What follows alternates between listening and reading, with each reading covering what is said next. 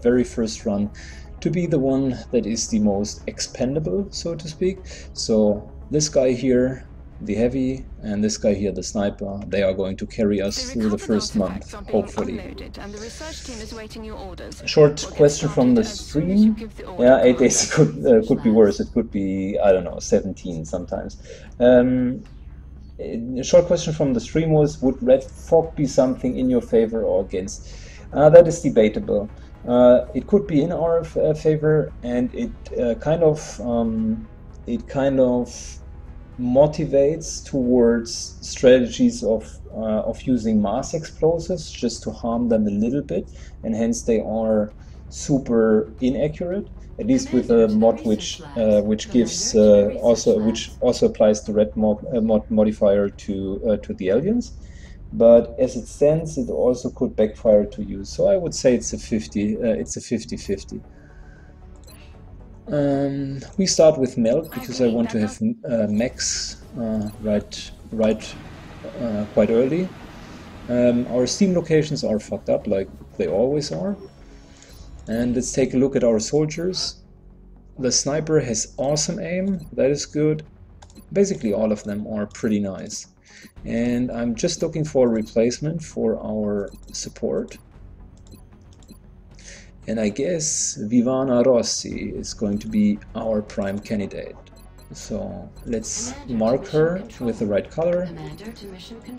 And let's shortly color code our guys as well. So support is always green. Sniper as always white. Assault red. And heavy yellow. That's going to be our colors plus. Let's not fool ourselves, the shotgun is not going to be our main weapon. We do have decent aim, hence we're going to take a real weapon. Now we are hoping for a UFO or an abduction mission.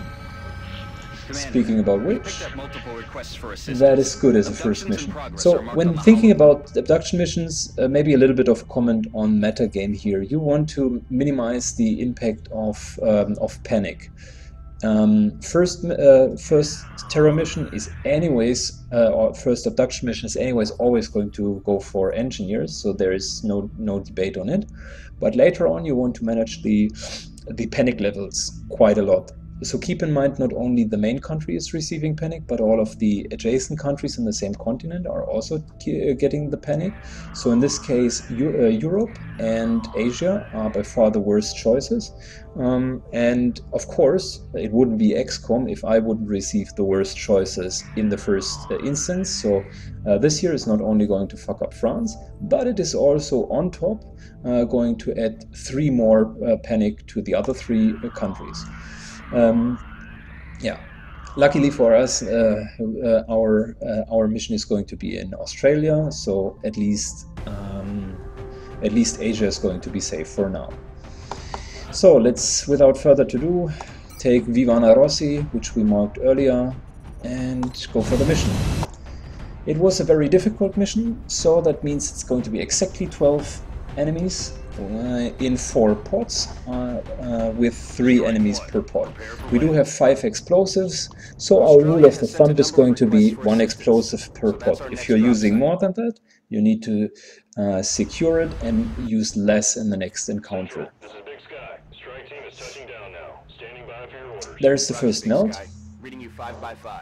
And let's talk a little bit about spawns. This here is a very, very, very likely spawn at the beginning. There is a second spawn, which could happen up here. Just be aware about it.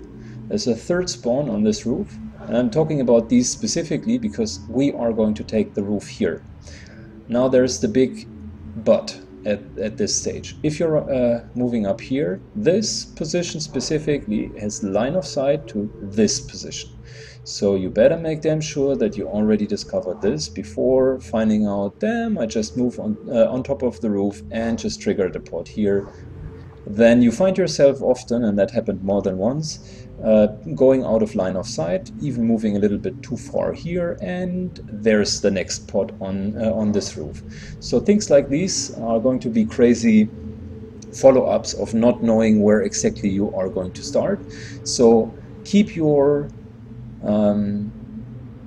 let's say decency and humbleness on this map. We're going to take this melt, but that's about it. Afterwards we are taking it very, very slow. I'm systematically going to approach this room, and after we have cleared it, we are then going on top, and if the second melt is not working out, so be it.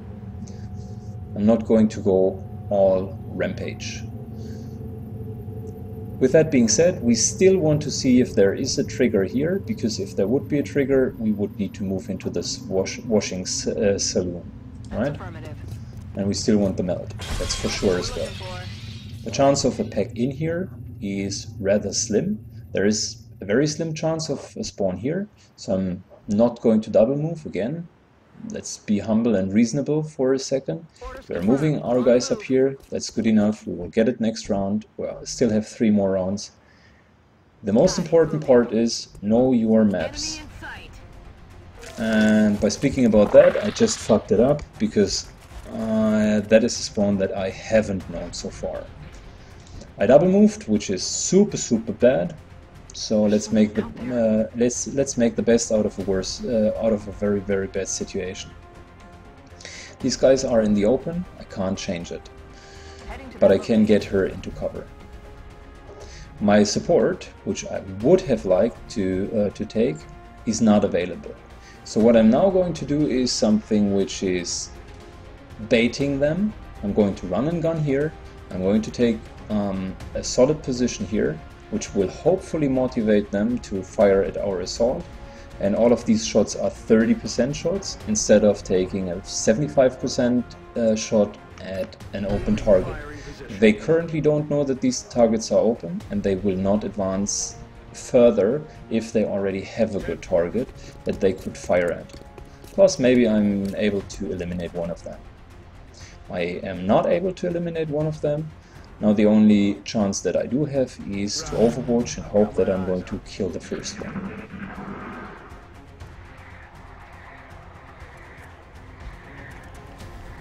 So he took a position. Unfortunately, he has sight on the guys that are standing in the open.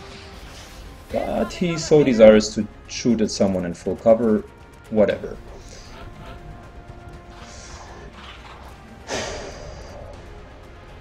That was borderline very lucky. This guy here moved once, so he's going to be on Overwatch. Here's the Mind Melder. I definitely want to get this guy, so a flank on him would be supreme, but unfortunately the flank is blocked by this vision. You need to be on this tile here in order to flank him. Let's think it through for 1 second.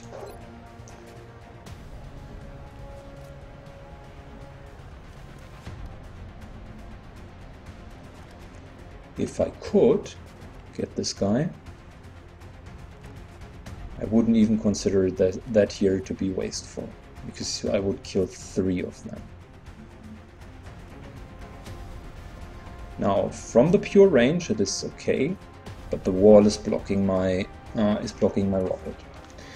I am now given the choice to basically decide if I want to use just another explosive to get rid of this pile of the wall in order to then throw in a rocket and kill all 3 of them. But guess what? I'm going to do a little bit something a little bit different.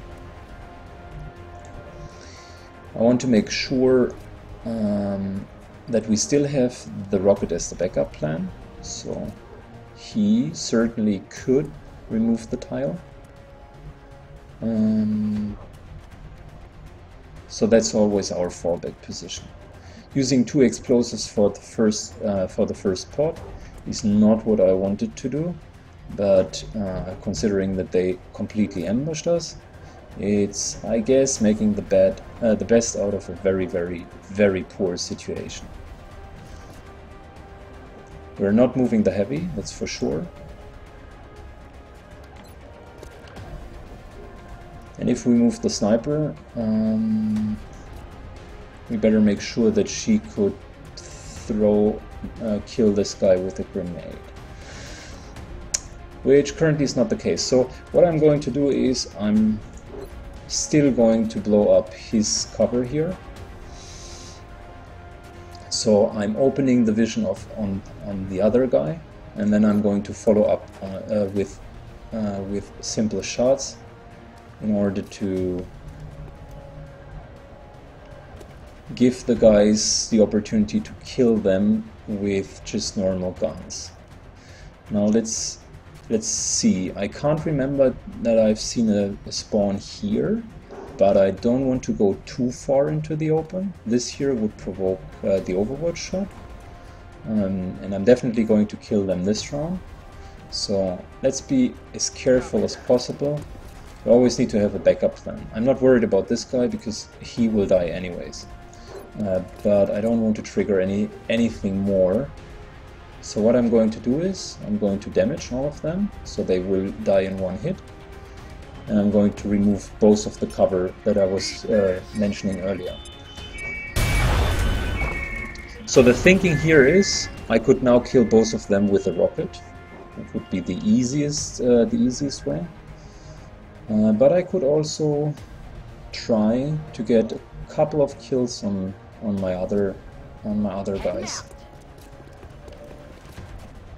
Let's start with the most pressing situation. You always want to go for the mind melter first. That was good. And now this gentleman.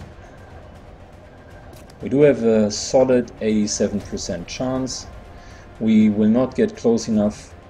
From here onwards we would get proximity bonus to hit, but also we can't reach this with a single move. So let's just try to kill him, okay? That's good. I nearly fucked it up, guys. I wanted to show you a nice encounter, and I nearly fucked it up.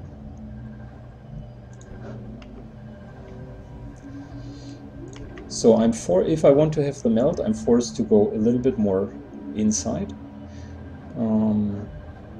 I don't know if we have uncovered this location so far, but it seems to be uncovered. So hopefully I'm not fooling myself again. No, I'm not. All right. So we get the melt in the next turn. Moving out. In hand, Commander. There we go. Okay. Now that took a lot of timing pressure off of our shoulders, I suppose. So good to go. Let's very calmly now kind of assemble our troops, and next up we are going to uncover this location and hopefully teach them a lesson to not use our washing saloon. They should use their own. And anyways, where are they? Inside the washing saloon, by thinking about it again, because I've never seen a sectoid very close. I don't know. That's probably too much of a metagaming question. Here's the second melt. And I like to go on top of the roof. And I also like to get the melt, to be quite honest. So let's maybe adapt our plan. I said we don't want to be too greedy. So let's have a reasonable approach to this. We already cleared this pack behind here. Has a chance of one pack here, but that's about it. So let's move to this door. We are completely out of line of sight, and open the door. There is still an elevator here up on top of the roof, which I want to use anyways. I want to go on top of the roof. And there's the option to get the melt. Option, not the necessity to do it. So we made sure that there's no one here. Now we can move up all the other guys and double time them in. Roger, Dodger. Moving out.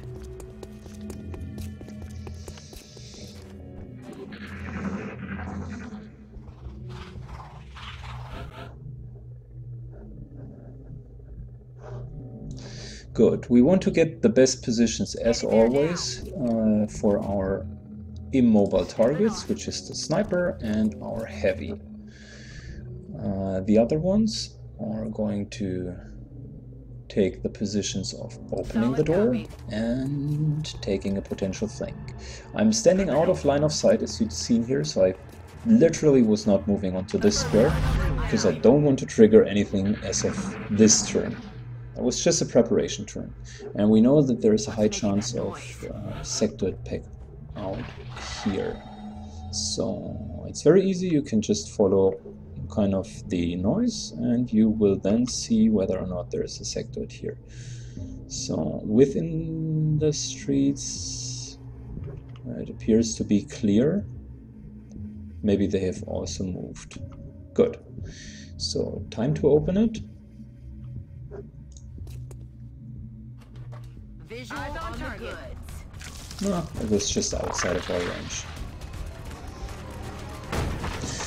Alright, two of them moved on top of the roof, which is the position that we don't want to see when dealing with aliens.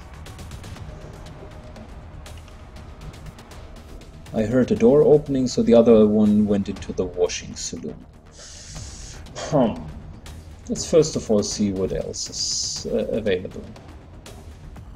Don't want to trigger a second pack right now. So let's shortly see if there's any sectoid here. No.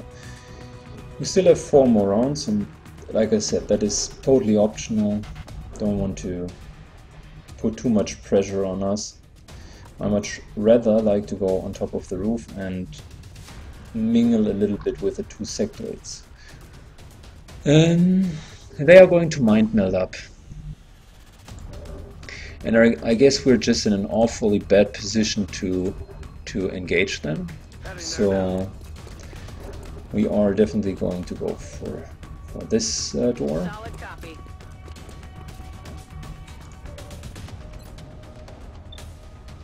Wow, she has great odds on hitting them, and she would definitely kill them.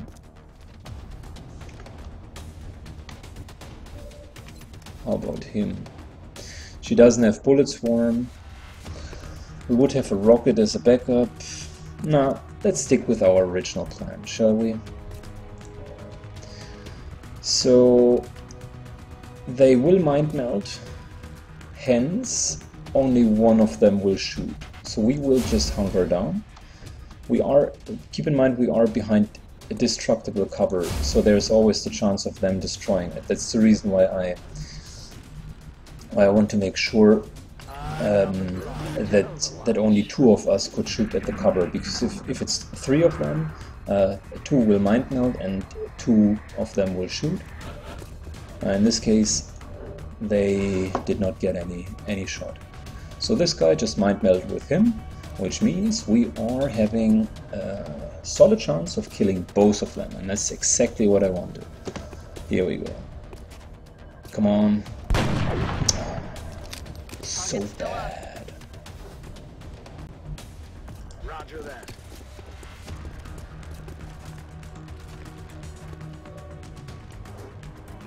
But let's not panic. There's more to go. Our assault saved the day.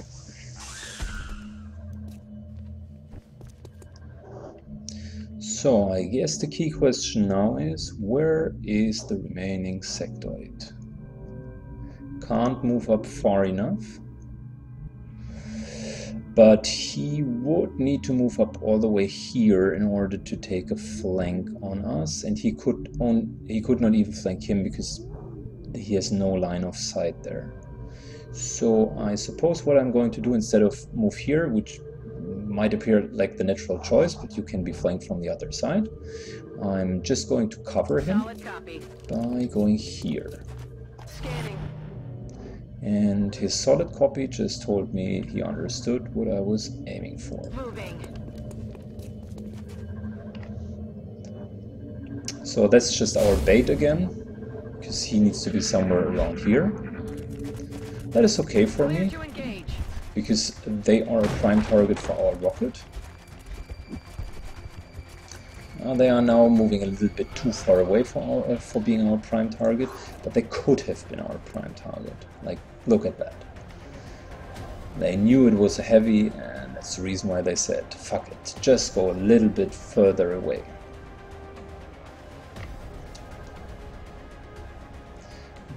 In other words, they didn't fall for the hunker down trick. Too bad.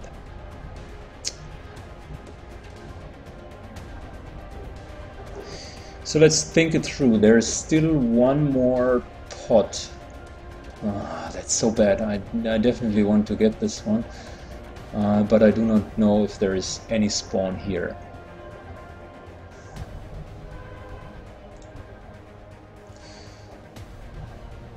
In case of a doubt, there's a rule of thumb, greed gets you killed, so just don't be greedy. I'm willing to let the melt go. Here's the sectoid, by the way. That's the last one. So one sectoid here, which means 1, 2, 3, 4, 5, 6, 7, 8, 9, 10, 11, 12. He can move up to here, so that's his one move range or distance, which means he could move up to here and then take good shots at him, but that's okay, I guess.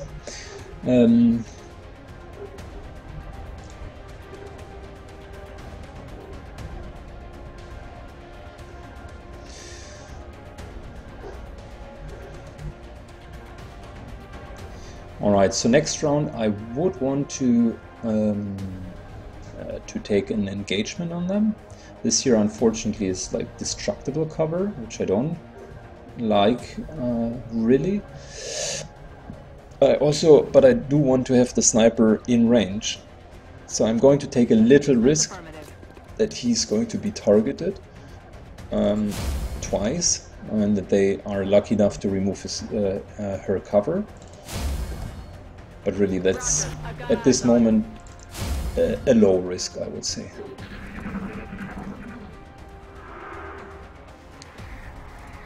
So there's a mind meld. 4 of them are currently active, which perfectly suits 2 mind melds. Okay, that's the first one. Already moved there.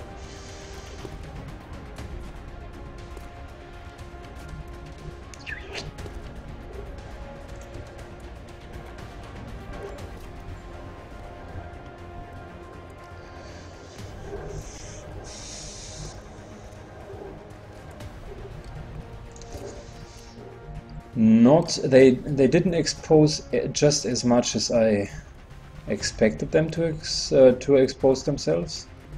So the other sectoid is here, right here.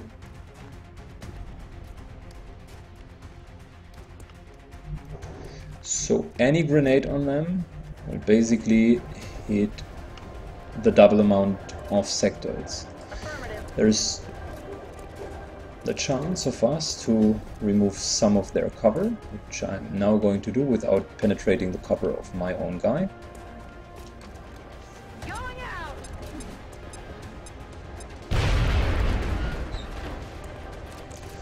And I guess that was a worthwhile exercise, because we now have clear shots. There was even one guy behind here. We have clearer shots now. That's a 100% shot, that's a 100% shot. Let's get this guy out of the way first, because I can still use a grenade in order to kill both of them. And he had more HP. He's down. He's down indeed. He certainly is down. So that's a solid shot as well. Willing to take it. Kill confirmed. Kill is indeed confirmed. And the last 2 of them are here and here. So what we are now going to do is we are overwatching. Scanning. I don't expect them to just charge in. That would be blatantly stupid. But I am expecting them to take a little firefight. X-ray spotted. Oh yes, please. Please, please, move here. No, don't move back. Damn you guys for always moving back.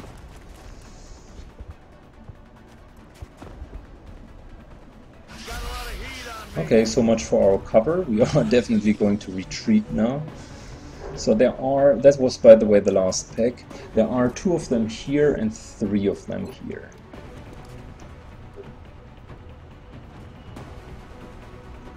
Let's check where exactly these guys are, so we can see if the rocket has enough value if I would shoot it to the right hand side. So one of them is here, obviously. But where did the others move? The second one is here, I can't reach him.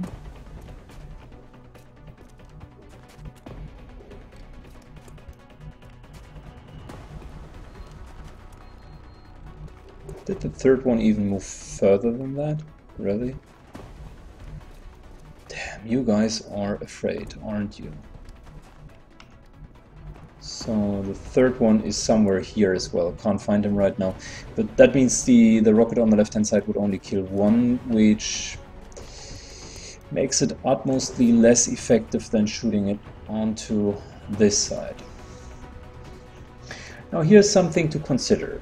If my heavy would screw it up, he could shoot the rocket right into him and kill him. It's not the first, it wouldn't be the first time that this happened. And I don't like it very much. I'm thinking about pulling back just a little bit. This guy here. We need to move all the way here. That's the problematic part. They theoretically have enough movement to go to here, but that's also a very nice flank. It indeed is. This one here would be even better, and I'm thinking about going there. I need to move him away, that's for sure. Let's think the rest of the turn through. Now, she has a pretty decent shot, and I think I'm going to take this one. I'm even considering taking this one regardless, because that's the only shot that she could take. No grenades whatsoever. And I need to move him. I could also go here, which is a little bit more of a defensive approach. But there is such a nice flank, and I don't want to have a long firefight, long drawn out firefight with them. So let's start by killing this guy. That's a no-brainer here. We certainly have a nice sniper, that's for sure.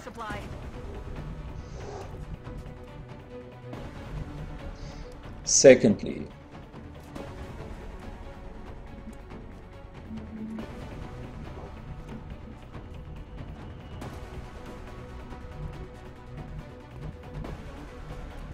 this guy here, 1, 2, 3, 4, 5, 6, 7, 8, 9, 10, 11, 12, no, he's not going to stand out in the open. Even if he could kill us with that, that is not what the AI is going to do.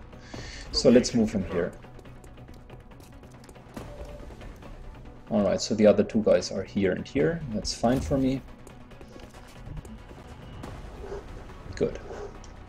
Now, next up, let's talk about the Rocketeer and his 90% Rocket of Doom. Rockets away.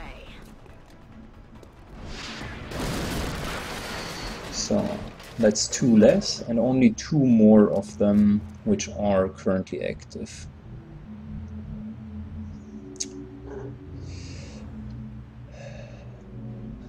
They can't go here in 1 turn,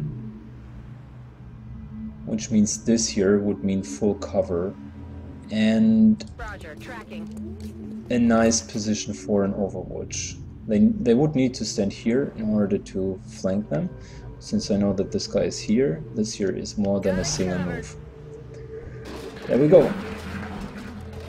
Let's see what they are doing. Not very surprisingly, they are trying to mind meld. And that was a double turn, a double move, my dear. That was a double move.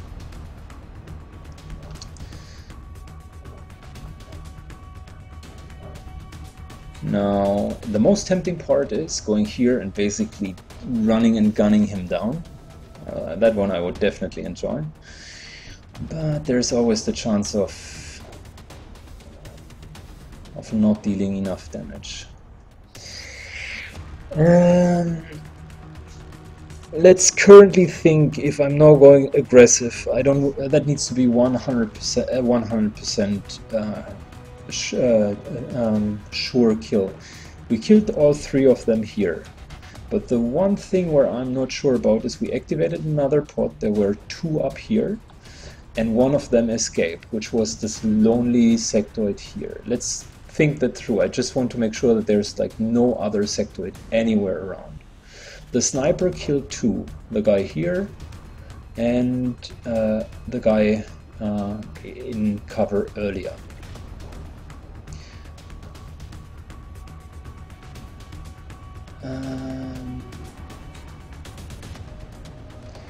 The assault killed 1, which was a straight up shot, and the heavy killed 2, which is 5 down, plus the 2 on the roof, which is 7, plus the 3 down there, which is 10, which means that these 2 are the last 2 on the map. Alright, so now I'm sure that we haven't miscounted, and let's see what our proximity could do.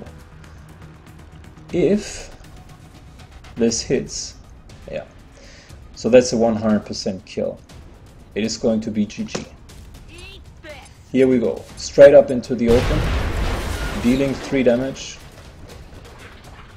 taking our assault and running this guy down like as if there would be no tomorrow. Dash down here.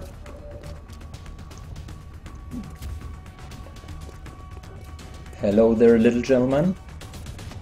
100%. Down he goes. Mission accomplished. Mission accomplished. So we could have gotten 2 out of 2 melt. That would be the only improvement. But I still stand firm with my explanation. Not knowing what's in the back alley there. We could have triggered Commander, 1 pod. Impressive work, Commander. Our soldiers have to be feeling good after a mission like that. Alright, we just got a new sniper as well, so dual sniper currently.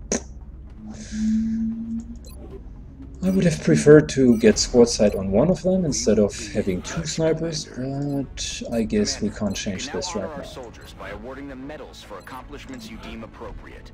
You can view and award medals in the barracks. Every member of the council is going to want satellite coverage, so we should plan our deployments carefully. The new engineers arrived this morning. Still need to wait until the excavation finishes, and now we are continuing. Let's go.